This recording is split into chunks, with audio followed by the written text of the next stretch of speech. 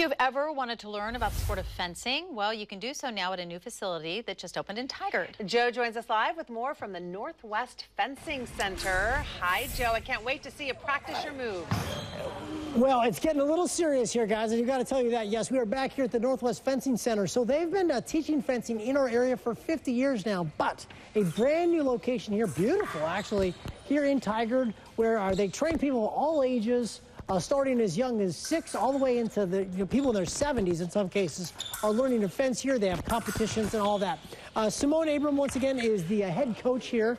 He's been fencing, well, let's just say a long time, since he was a wee one here. So walk me through some of the equipment that we have here, because this is, I guess, the proper attire, first of all, correct? Yes, it is. So you're wearing a fencing jacket, which is going to protect your torso and arms. A fencing glove, which is going to protect the hand you are going to wield the weapon with.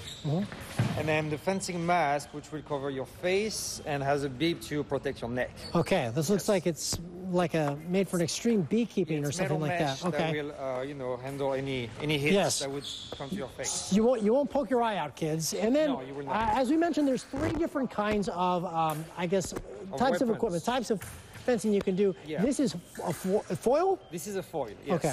Now with foil, the idea is you have to strike the person essentially where? Like right in the chest, like torso area? So yeah? the torso, which include the front, the sides, and the back. Okay, all right, very good. And how do I hold it? How do I just like make sure? So you will pinch the top of the grip with the thumb and index finger. Okay, so pinch it with these two, okay. Yes, wrap the next 3 fingers around the grip and try to keep this pommel close to your wrist. Okay. So the weapon becomes a extension of your arm. Boom, and you get a little pointy. Don't worry, Daryl, I won't get you. I'm a professional here. Okay, maybe not. But he is, and you can learn from Simone and the crew here at the Northwest Fencing Center. Again, their new location is off Greenberg here in Tigard, and we'll have a link to their website at kptv.com so you can learn all about them and try a little fencing yourself.